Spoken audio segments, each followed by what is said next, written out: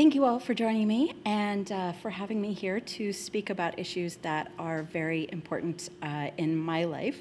I want to talk to you about property theory, and I want to also make a point about why theory matters, but I don't think I have to make that point very strongly with this audience, because at the heart of it, what property theory means is it's how we imagine land, how we think about it as an abstract concept. So to do that, I'm going to begin with a place. And I'm going to begin with a place for two reasons. One, because to begin with a place will help me to explain to you the importance of property theory and how it actually matters in an on-the-ground, everyday kind of way. And also because that place will tell you something about how I got to where I am in my work and the perspective that I have.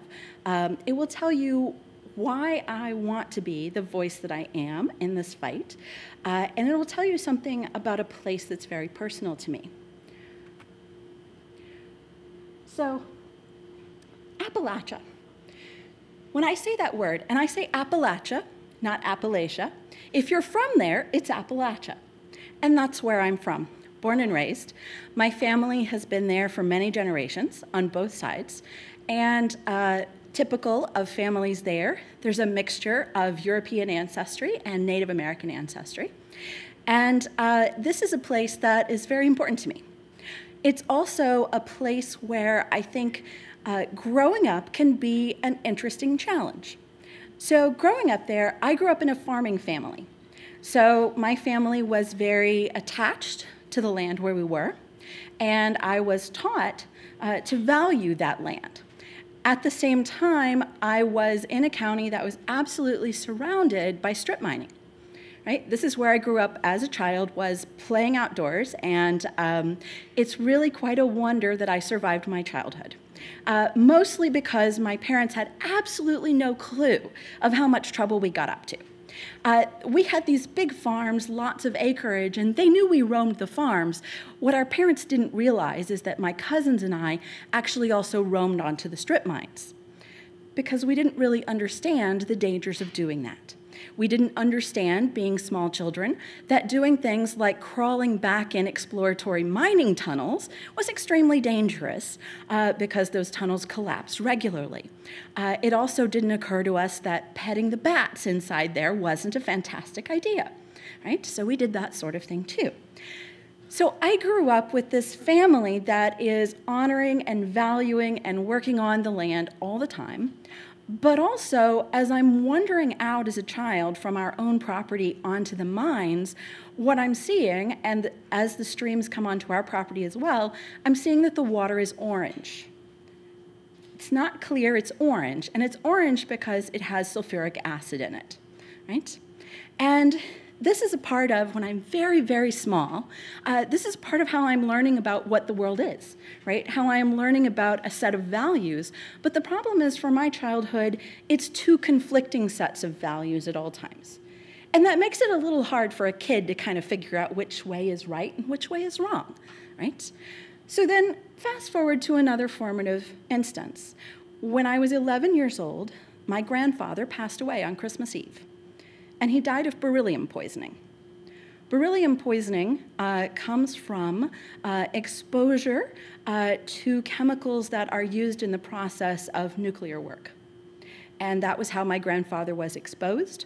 He was exposed at Oak Ridge, Tennessee, which was where he was working at the time, right? And a significant enough exposure damages your lungs till you can't breathe well, and you die as a result. A little similar to lung cancer, but not exactly, right?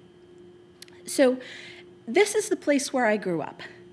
And I want to show you some images of this place. Let's start with this one. I want you to think for a moment about when you think this photo might be taken. I think it's possible you could look at this photo and think that 1870 is a fair guess, right? Workable. It could be 1870. It could be 1910. This is my uncle, and it's 1970. It's 1970. Just a few years before I was born, 1977. Right? In Appalachia, the images from the time can often look like images from 100 years before. These are not my distant ancestors. These are my immediate family. These are my grandparents, Albert and May, who farmed their entire lives and both died in their 90s. This is my grandfather doing what is now called sustainable logging, which means that you don't create roads into the forests. Instead, you use horses to go into the forests and remove one tree at a time and to bring it out individually on something that looks like this. So you don't need a road, you don't need to do all of that destruction, and you can actually remove timber as it's needed on a small scale without being so destructive.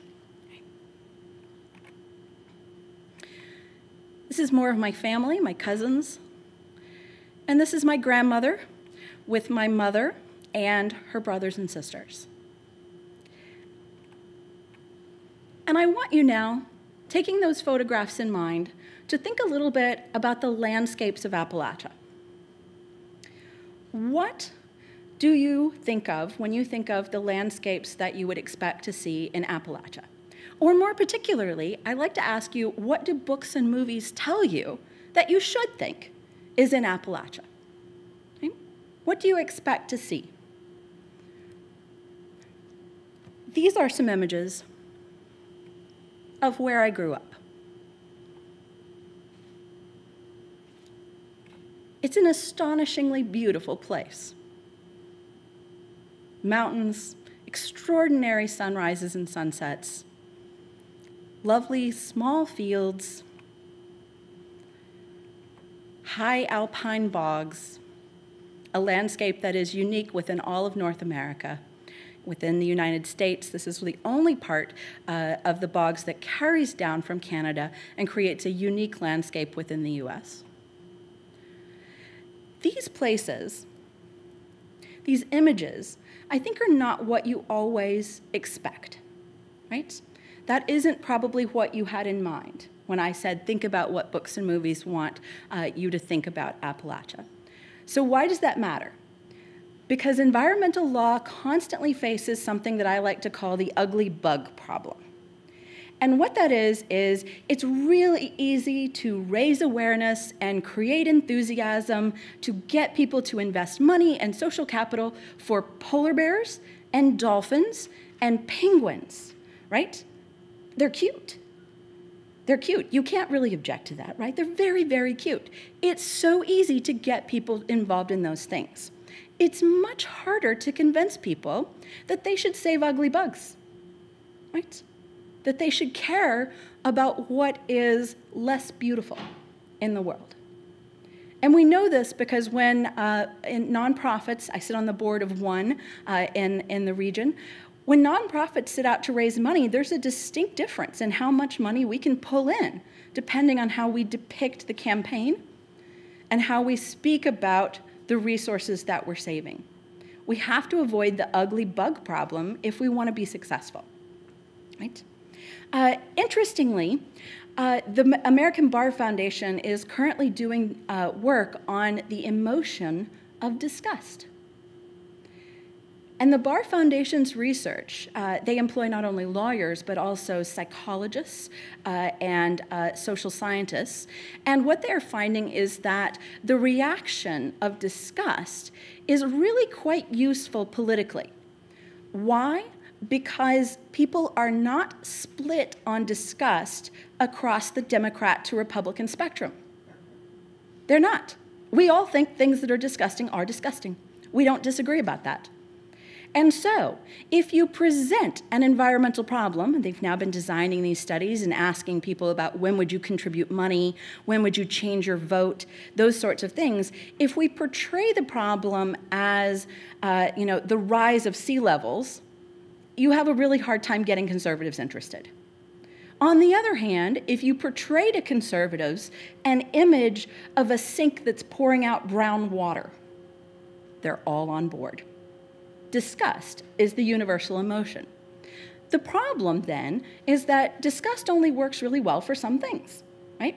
So we can portray disgust relatively easily if we want to think about something like water quality. It's easy to get those images of those orange streams in Appalachia. Where are those going? Directly into the well water that people are drinking there, hence enormous cancer rates, right? It's easy to get those disgust images. Climate change, it's really a struggle to get disgust images for climate change, right? Because our real problem is sea level rise, temperature change, shifts in air currents, loss of edges of land masses, destabilization of small-scale economies, and vulnerable populations. Disgust really doesn't work very well as a metaphor for us there, as a platform for emotional engagement. The lesson then again is that how we imagine property matters. So I want to move from this then to thinking about how is it that we theorize property? How do scholars, how do lawyers and politicians, how does our legislature think about the idea of property theory? It sounds very abstract, but I promise it's not nearly as amorphous as it sounds. The basic idea is that there are certain perceptions of land that then tell us how we want to make law, right? How do we imagine the concept of property and what it means to us? So a basic way of thinking about this is that property is in large part about possession and exclusion. Those are the key notions that have traditionally been behind our idea of property theory, the relationship between those two things. In other words, they work together to inform our idea of what property law is, what property itself is. So about possession and exclusion, these have always mattered. And they should matter to a certain degree because exclusion and possession can be about your family's very survival, right? Your access to the resources that feed and provide for your family, that allow your family to thrive. And these can be deeply emotional issues as well. Think about that property is one of the ways that mental illness often expresses itself. Think about for patients who have dementia and Alzheimer's, the most commonly reported delusion is the delusion of an intruder. Someone who is coming into your own space, even if that person is non-threatening, right? They're not there to assault you, they're not there to hurt you. The delusion is not about being harmed. The delusion is about the loss of your right to exclude, the loss of control, right? The sense of control that private property gives you, that ability to exclude someone else. TV means that we all know about hoarders, right? Hoarders are expressing their mental illness through property, through the constant consumption and accumulation, right? This is like a tick. It is something that is allowing those people to create a sense of stability. You may not know about, there's also an opposite mental condition, which is the compulsive divesting yourself of things. And those unfortunate people will buy 5 toasters a year. And they do that because they buy a toaster, they make themselves toast for a couple of days, they get tired of toast, as we all do after you eat the same thing 3 or 4 days in a row. They can't keep the toaster and not use it. They can't just put it in the cabinet. And so they give it away to Goodwill, and then fast forward a month later and they decide they want some more toast, they buy another toaster, right? So 5, 6 toasters a year because they can't keep the toaster, right? They impulsively have to get rid of things. If you think about the people you know in your life, you are very likely to be able to think about milder forms of these, because the milder forms of these are actually quite common, that people either compulsively gather or they compulsively divest, right? The point then being, property is a very emotional thing. It's also a very human thing. We don't have a real way around it. So this idea of possession and exclusion, the ability to lock other people out, right, is key to what we think that property should be. It's about fencing people out. It's about the possibility of telling someone else that they have no business on your land or telling you what you should or shouldn't do with your land. Think about why is this idea of a man's home as his castle such a popular cultural theme? It's in tons of movies and books, not only in America, but also in England, in Australia, in Canada. It's a popular theme, and there's a reason for that. There's something that we are latching onto there. Somehow we feel the need, even in landscapes that are very, very open, to still have that fence. When it's miles and miles between, and this is a picture that I took, all of these are ones that I took except the family ones at the beginning. I drove through this section probably 4 hours and didn't meet another car. But they still need a fence, right? I'm not 100% sure what the fence is doing, but there's clearly some emotional need still there to mark the fence, right? So that you can say that it's yours, right? We seem to have that compulsion to tell people to keep out, right? To be able to say then that something is ours, which means not yours, right? Not someone else's. So with that in mind, what does property mean? What does it mean for a piece of land? And I think of the old stone fences, right? Some of our oldest ideas of marking off land as ours when I think about what does property mean. So let's think about how this has been operationalized in terms of legal rights. Our most traditional view looks like this. The individual has rights to the thing, right? Land is an object, we act on the object, and this is what the relationship looks like. It's a model of near complete control.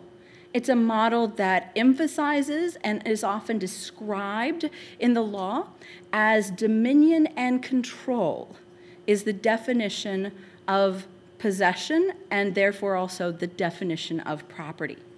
So this is the oldest common law model of rights to land. This is the model that existed in England back into medieval days, and it's the model that was carried over to the US with colonization. Now, an interesting thing about this model is that there have been a few scholars who have tried to kind of go back and find a theme of conservation within this model. Going back to Old England and to say, well, you know, maybe they did actually do it better then. And so, for example, Jed Purdy's book, The Meaning of Property. In this book, he discussed waste law and essentially made the argument that the purpose of waste law, which is law that you can use to claim a diminishment in value of property, was used as a conservation mechanism. Unfortunately, Jed's wrong about that. And that paper that Leslie mentioned that won the AALS, the National Scholarly Prize, was actually a paper that I used to prove that Jed was wrong about that by historical research. What waste law actually did when it preserved land uses there was to preserve boundary rights. It was a substitute for not being able to survey very well. That's what it actually did. So it wasn't about conservation at all. Other people have tried to do the same thing with something that, if you've read anything about medieval history, you've heard of this idea of forest law. And other people have tried to do that with forest law, but unfortunately there's no truth to that story either. Forest law was not common law. And so, in fact, it wasn't common to the entire landscape. It was actually just a tiny portion of property. And it also was land that was not being set aside for conservation, but being set aside for specific uses. In other words, ship masts, right? When you need individual, large, strong trees, what does the Royal Navy of England need? They need ship masts. And that's why you set aside a royal forest. Why else do you need them? Well, you may have heard all this talk recently about how you can't rebuild the Notre Dame Cathedral, right? You can't rebuild it the way it was. Why? Because we don't have the trees. We don't have them on the scale that they were at that time. That's what the forest law was doing. It was, to a certain degree, conserving, but it was conserving only for a very specific purpose and with no sense of an ecosystem or the well-being of that ecosystem in the long term, but more that the royal government didn't want to run out of things that it desperately needed, i.e. ships to protect the country and building materials for nice big cathedrals that celebrate things like coronations. Right? So this common law model is a model of individual control, individual rights, emphasis on exclusion, and mine, right? It was a model that at least tolerated exploitation and at worst invited exploitation. So going back to the past isn't a good plan, right? We can't really take the past and truthfully celebrate it as a way to go, right? So in light of that, that being our sort of foundational legal theory in America about property, starting in the 1990s, there was a movement of scholars called progressive property scholars. Progressive property scholars was essentially a group of very liberal lawyers and academics who wanted to say that this individualized, hyper-private rights model was a really bad plan. And it was a really bad plan because if we conceptualize rights this way, then I didn't have any right to say, you over there should not use your land in a way that pollutes the air for all of us, right? Because if I did so, then I would be interfering with your individualized rights. So progressive property scholars started creating a model that looks like this. It's often described as a community model or a social rights model. It means that everything is imagined in the context of competing interests between the individual owner and society itself, which is then allowed to push back and regulate because it is society who is agreeing to and respecting your individual rights. Society essentially gets something for that in exchange, and that something for that is the right to regulate, right? The right to say that there are externalities from your land uses that are important. A good part of this was influenced by economics and by the rise of a movement called law and economics.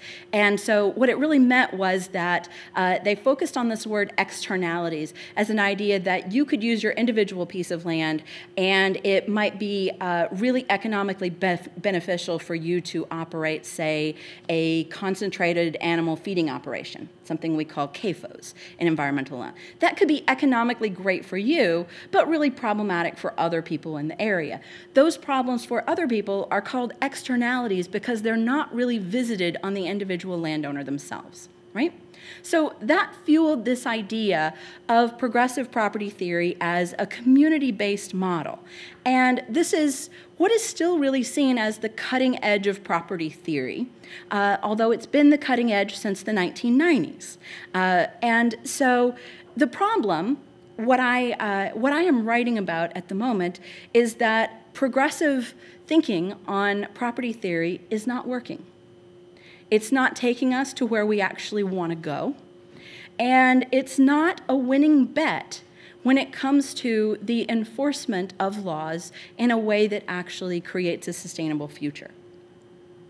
So to explain that to you a little bit better, I want to go to the common law and the very idea of environmental protection, and specifically, this idea of nuisance. So when I say common law, I mean the law that we inherited from England, not new interesting statutes that we have made things since then, like the Clean Water Act, but the old stuff that we inherited, right? Nuisance is a cause of action that we inherited originally, and nuisance is the idea that we can sue a neighboring landowner when they do something bad, when they do something that's problematic to us, when they cause noise and dust and vibrations and all those sorts of things that make our own property miserable, right? Because of how they have used theirs. So nuisance law has existed since medieval times, and it has an interesting history in terms of environmental law itself. This is a timeline of sorts. A rough timeline. So starting on the left, this idea of controlling problematic neighbors, right? This is where the idea of nuisance began.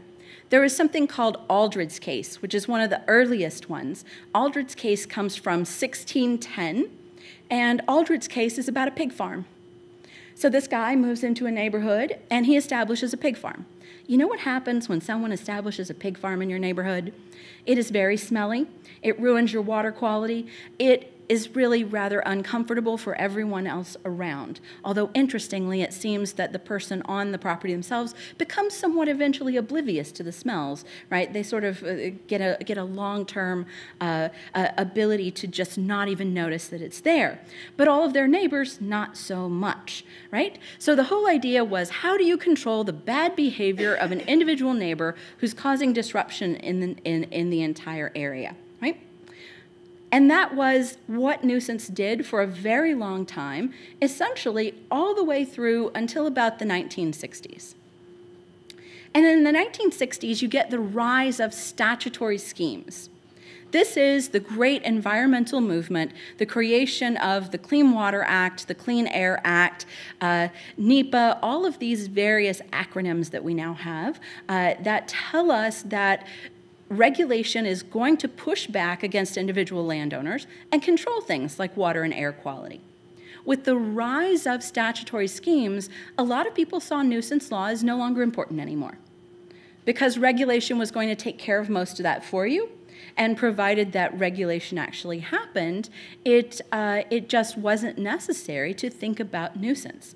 And so in a world of more regulations, nuisance law is no longer important for environmental law, no longer important for communities, right? Progressive property theory, interestingly, justifies this center block in this timeline, right? Because progressive property theory is about bolstering the idea that regulation is a good thing that should be tolerated in society and that it should trump your highly individualistic view of private property, right? The problem is we need to not live in that era anymore. We need to move to the era of climate change. We need to move to the far side of this timeline, and we are. And nuisance claims are now doing something for us that did not exist even 30, 40, 50 years ago. And so let me give you an example of what that is. There's something called anticipatory nuisance. What this means is, I don't have to wait until my neighbor builds a pig farm. I can go to court and stop my neighbor from ever building the pig farm, right? I actually can go ahead and not ask regulation to tamp down the pollution later on. I can actually go and stop it before it ever happens. Can anticipatory nuisance work? Yes, absolutely. It does. Only downsides, it's expensive litigation. It's expensive. And so mostly nonprofits like the Environmental Law Foundation, those types of organizations are pursuing these claims because you need that scale of resources to do it very well. It's harder for individual landowners to do it, but there seems to be a building movement of more and more individual landowners who are trying to make these claims work, and a resurgence of nuisance claims that are directed at localized land harms. So I want to talk to you about nuisance law a little bit in specific. Right? So nuisance law used to be a very powerful tool. And the problem for using it now in the climate change era is that there were two parts of two movements within law that are problematic. They have eroded what was originally available in nuisance law, right? So nuisance law has been eroded in two ways. Reason number one, nuisance law has been eroded. It was originally thought of as a property claim, and that means that there was pretty much strict liability. What you had to prove was unreasonable interference with the use and enjoyment of land. Those are the words that were there in medieval times, and they're still there in our state statutes today. Unreasonable interference with the use and enjoyment of land. That was considered a strict liability question, and what you had to prove was the interference. In other words, my use and enjoyment have dropped because my water quality has dropped, because my air quality has dropped, because I can't stand the smell that's here now, right? All those sorts of things. Except now, There's a push around the country and a number of jurisdictions that, and when I say there's a push, I mean this has happened since about the 1950s coming forward, that this has occurred. Some of it a little more towards the 1970s, but nuisance law is being eroded by thinking of it more like a tort. So what is a tort? In law, a tort is about negligence, right? It's about bad behavior. It means that we don't worry so much about accidents unless those accidents are reckless to a certain degree on your part, right? You were negligent or reckless in your behavior to others. In other words, we're no longer asking about the interference in terms of the impacts of the property. We're now categorizing interference as conduct, right? So the question now is the bad behavior of the landowner, not the impacts on the next door land. That means it's no longer a strict liability claim, and that means that accidental nuisances, which used to be very highly actionable at the common law, it was easy to recover for an accidental nuisance, it's now really hard to do that. And so you now have to prove essentially that that conduct was in some way willfully done. Right, so that they knew what was going to happen and still chose to do it anyway. So not about conduct, but about impacts originally. Now, at least in some jurisdictions, I count about 17 of the 50 states, it's more about conduct and less about the impacts, right? Here's the thing about that. It still fits with that community social rights interpretation of property theory, right? If we think in terms of community and social rights, and it's all about the interplay between the landowner and the others, then looking to conduct makes sense, right? All of tort law is about the interplay between us and our neighbors, right? So it fits with that progressive idea of property theory. The second thing that's happened is that many jurisdictions have actually changed the original wording that you needed to prove, what you needed to prove to get money, to get damages, to get an injunction out of a nuisance claim. And so they've added social utility as a part of the analysis. So now, not only do you prove the unreasonable interference with use and enjoyment of land, but the court now balances that against what's called the social utility of the defendant's actions. So what does that mean? That means how many jobs do they create? How many tax dollars do they bring in, right?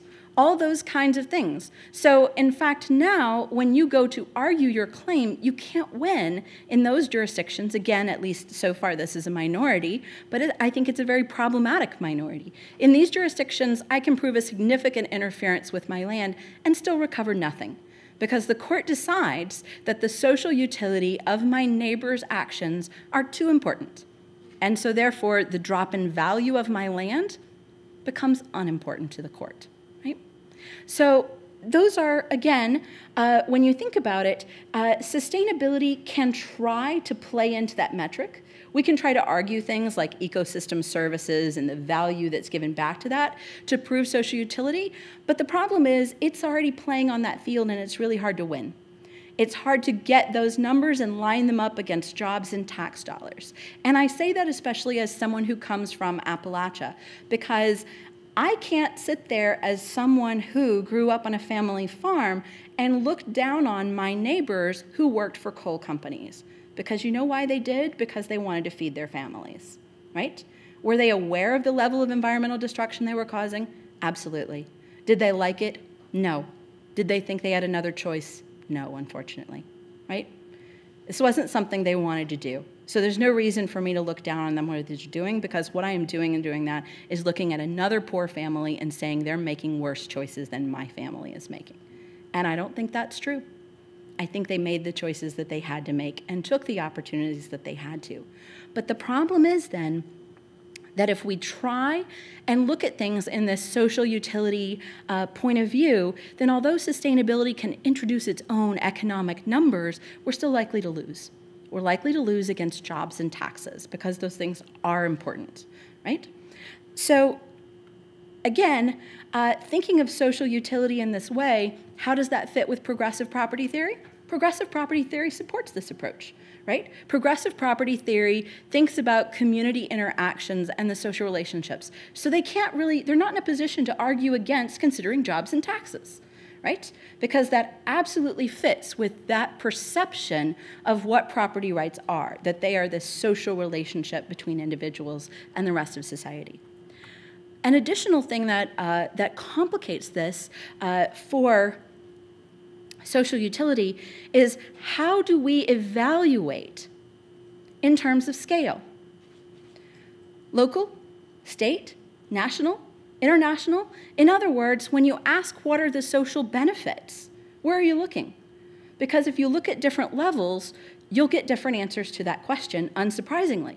And law, unfortunately, has a really bad habit of assuming that scale is a super easy question, because we just say federal, state, and we're done, right? Super easy question. The reality is that's not actually what it looks like. And I'll use Appalachia to give you another example of that. So if you think about farming communities and the jobs, the tax benefits that come out of farming communities, if we're thinking about communities on a very small scale, right, where we think about an individual farm and what they are thinking about, right, then it's easy to imagine what the benefits are to operating the farm there, right? Income for this family, they're able to bring in enough money to feed their family, enough crops to feed their family, all those sorts of things. But if we move then to evaluating an individual farm on the scale of, say, a river system, this is the Ohio River. It sits between Ohio and Kentucky, and there is a fascinating little legal story about that. The Ohio River is one of the most polluted rivers in the country historically. And in earlier times, about 100 years ago, Kentucky and Ohio used to fight about who owned it. Why? Because each one of them wanted to tax the barges and the river boats and gambling that took place on the river, all those sorts of things. So each one wanted to own it. Fast forward to the environmental revolution, and they now say, oh, no, it's yours. It's yours. It's yours. It's definitely not mine. I don't want it. I don't want it. So neither state admits to owning it now, right? Why? Because it's so expensive to even consider cleaning up the Ohio River, right? No one wants it. So how do we evaluate the scale? And I want to show you, this, by the way, is taken, that picture is taken maybe 30 miles from where my family lives. And this is a barge on that river. This is taken, I don't know, maybe a year ago. Those barges push coal up and down this river.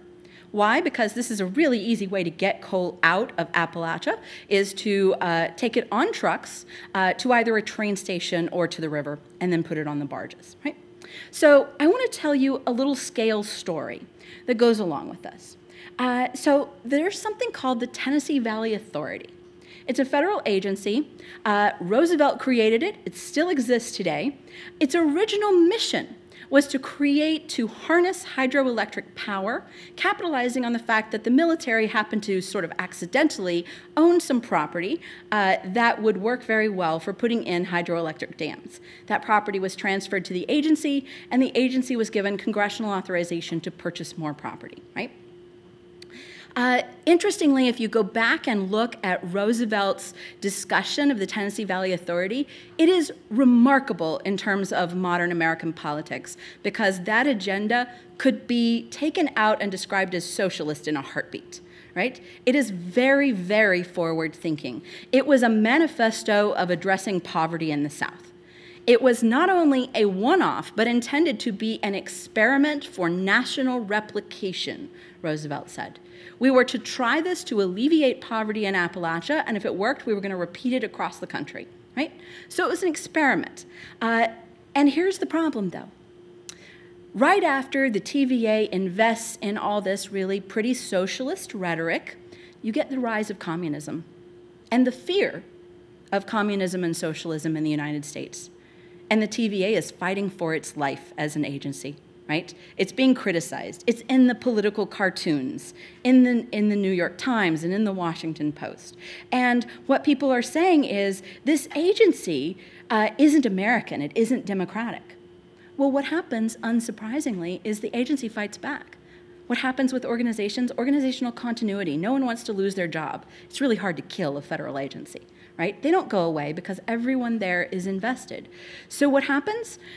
Without any change from Congress in the mission of the TVA moves to supporting the military machine that is gearing up for World War II.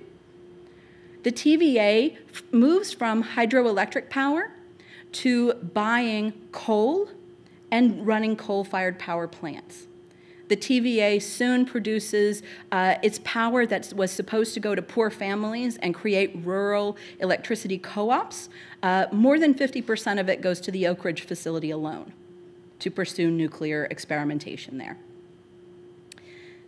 Hydroelectric power isn't enough anymore. What was supposed to be a sustainable, environmentally friendly, and conservation-friendly attitude switches to what's in fact deeply destructive, because once the TVA gets these coal-fired power plants up and running, it becomes the largest the largest consumer of coal that is strip mined. Why? Because it's convenient. Where's coal? It's in Appalachia. Where's the Tennessee Valley Authority? In southern Appalachia. They're getting all of this coal. And so essentially, World War II turned the TVA into a war machine without any change from Congress. If you go look in the mission statement, it's still pretty much the same, still in today. But that's not at all what the TVA actually does, right? So how do you get that kind of mission drift? Scale, right? Because the TVA was supposed to create social benefits and it talked about the national scale, right? Because this was an experiment that was supposed to be replicated. But the TVA turned into an enemy of the South. The TVA turned into, right, the TVA has now regularly been sued by North Carolina, Tennessee, for the environmental impacts, right, of its work. And that's because the statute was ambiguous about where to evaluate this concept of social benefits. Were we looking at a local or a national scale? And that ambiguity meant that social utility could be defined in this hyper-flexible way, right? So you can imagine how very malleable this concept is, right? And so if we think in terms of even World War II, we can think on the positive side of rationing and conservation. We can think about this. Bones wanted. Bones make glue for airplanes and other essential war equipment, right? This is a don't throw anything away kind of mentality, right? On the other hand, switch off the light, turn the gas down, don't waste water, release more coal for the war drive. This is the conflict between the two, right? This is, on the one hand, reduce your consumption, but on the other hand, why are you reducing it? So it can go to the war machine, right? If we then think of what's happening within that war machine, right? This is social utility, right? More miners are wanted. The problem with defining things in terms of social utility, in terms of community values, is that you always have to answer the scale question, and social utility is so amorphous that the definition can change with the politics of any time. There's no guarantee that sustainability can ever win, and that means that all of the social effort, all the feeling and revolution that's put into a change of law can be done away with in one bad election, right? One small change. That's a huge risk. I call it the risk of empty wins, right? It's the risk of empty wins. We may be able to establish a new statute, but if nothing is happening in a way that is enduring, we have expended a lot of value without getting lasting change. So let's go back then to those models. What should property mean? Not what does it mean, but what should it mean? So if we think about the original model was one that was about the individual to the land. Nuisance. And you think, in the context of nuisance, what does it bring and why do I think that it's actually potentially important as a tool going forward? Because I have very limited faith in regulation. And the reason I have limited faith in regulation is because I have limited faith in enforcement. I sort of want to just explain that sentence by saying, see Trump's EPA, right? But I can also say, see the fact that Governor Bevin of Kentucky chooses to employ exactly one man who tests for water quality in 120 counties in a state that takes 5 hours to drive across, right? That man cannot enforce permits if he works 24 hours a day, right? Every day of the year. He can't, right? But if you don't have enforcement of those regulations, they end up being relatively meaningless, right? So that's what you get a lot in mining country in Kentucky, is that there's non-compliance with the statutes. It's a foundational problem, though, in another way, and that is that what we're relying on when we think of regulations is things like federal agencies. And federal agencies can be great, and they have done some very useful things in many ways in the country, but they also have a problem in the environmental context that they don't have a real stake, right? Some people may care, but they don't have a real stake. The interesting thing about nuisance law is that the two parties on the side of the court case have an extraordinary stake in the outcome. If I sue the neighboring pig farm, the neighboring concentrated animal feeding operation, right, that becomes very important. An example of that right now, I live in Virginia currently, and that's in the 4th Circuit's federal territory, and right now we have multiple decisions against Smithfield Farms. You know Smithfield, they produce hams and chickens and all of this processed packaged meats and things.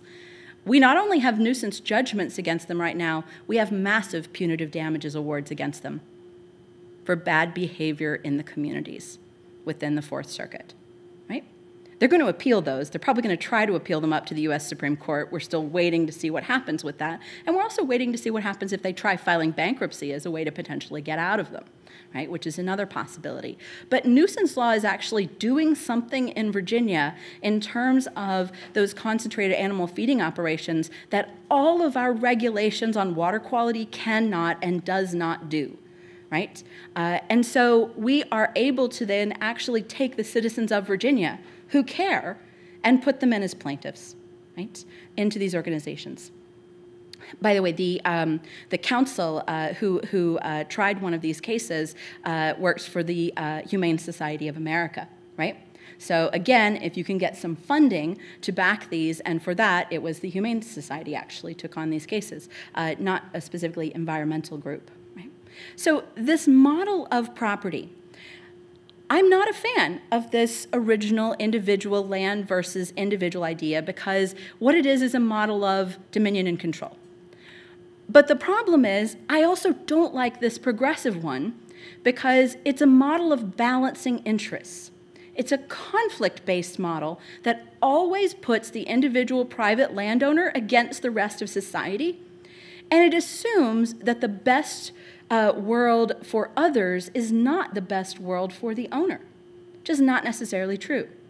It also then creates this world where all regulation is seen as a pushback against that right to exclude, right? It's a loss of your individual rights, and it's easy to get people all worked up about that, right? They have lost their individual rights when we think about regulation.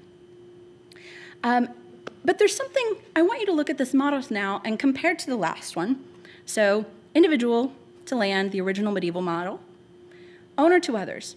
There's something really odd about this model when you think about it, right? There's no land here. There's no actual, right? It's supposed to be a model of property, but there isn't actually property there, right?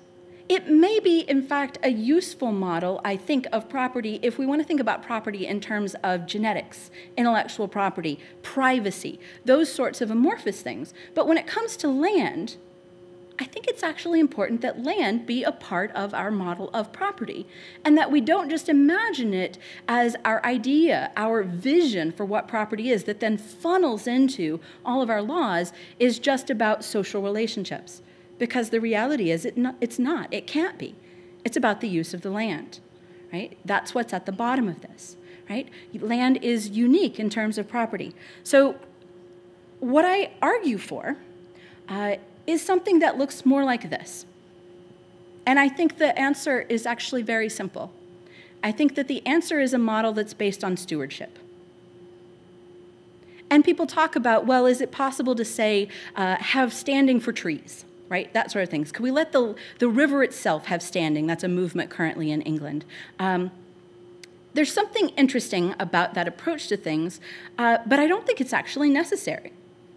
And it's also logistically kind of hard to work into the common law because that's not how we imagine things as objects having individual standing.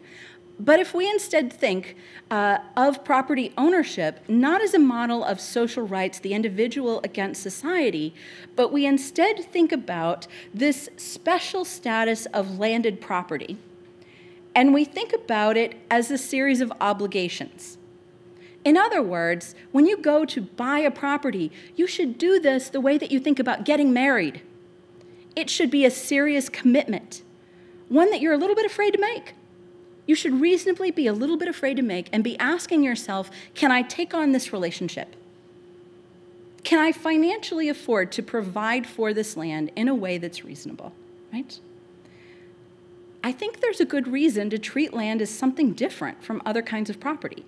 It's our most fundamental home, and I think worthy of a unique status. It's the foundation of our survival and the very possibility of survival. So why not treat it as something slightly different? If we view property ownership as a responsibility, an obligation, not just a right, we don't have to try and create land as a plaintiff, stand in its stead for it as a plaintiff, but instead we think about the obligations and rights that we should have as individuals as stewards of any property that we own, right? This means then that the individual and society aren't competitors. Instead, and they're not vying for the benefits of the land, instead we are all humans. And we are all humans who have to rely on it as our way of thinking about home. And one of the things that then happens if you switch to a model of stewardship is that it automatically answers some of those very complex questions. Social utility now has a definition. Social utility is now defined in terms of stewardship and the ecosystem. It doesn't mean we can't use resources, but it means that we need to use them sustainably. Thoughtfully. It then means interference for that definition of nuisance, right? Interference, that again, fuzzy word that can include lots of things, becomes contextualized in stewardship. And we no longer have to worry about scale because the scale becomes rather obvious. The scale is an ecosystem. And each one can be evaluated differently and in terms of individual questions of sustainability. We don't have to worry about contrasting benefits at different scales and how those conflict with each other because nature handles its own multi-level interactions in terms of scale. If we act in ways that are thoughtfully conscious at one level, those effects continue into the other levels in ways that are long-term manageable. So this means then if you think about a place like Florida's Nature Coast, where you can drive 10 miles and be in really a completely different ecosystem. You can go from mudflats to sandy beaches to what looks really like an Everglades swamp, all within just a few miles of each other. When we even try and conceptualize this as local social benefits, it's hard to know what those are. They're so easily malleable. But if we think in terms of ecosystems, we're able to evaluate that on a scale that works. So I like this picture because I took it when I was visiting my niece at Christmas time, and I did what I would say is, I guess, a very non-contemporary thing, which is that I moved my car out of the center of that water before I took the picture. I think most people might have taken the picture, then moved the car, but my car got a little unintentional bath, and the reason for that is because no one was actually expecting this level of flooding. Why? That level of flooding in that particular area, this is on that nature coast, usually comes with hurricanes in the summertime. Nobody was expecting it at December, and so nobody thought to say people should move their cars, right? But this came with what was essentially an average thunderstorm, except that it turned into flooding, and where I was standing taking that picture is on the house. Right, I was standing on the front steps of the house, so the water is not far at all. And the building that you can see there, the tall one with the Christmas lights, is actually the University of Florida's Biological Research Station, and their lower level is flooded there. Right? So let's go back to, very briefly, why do I care about nuisance? Because as a litigator and a historian, what I see is the flexing of interpretations constantly to meet the next political need. It's a story of wars and corporations, and just occasionally, the pushback of American people. The problem is our engagement is very limited. We don't do that very often, and arguably we've had no really major environmental statutes since the 1970s. Minor modifications in the 1990s, and virtually nothing since then, right? Despite how very much science and the world have changed since then, right? It takes a lot to create citizen engagement. And that's normal for us. We don't change our laws every day, and there's something that's good about that. It creates political stability. But my concern then is those empty wins. At the moments when we are able to rise up and have the amount of investment, political enthusiasm, and human capital that actually gets us real legal change, I don't want to waste it. I want to have legal changes that are not so easily malleable with every political wind.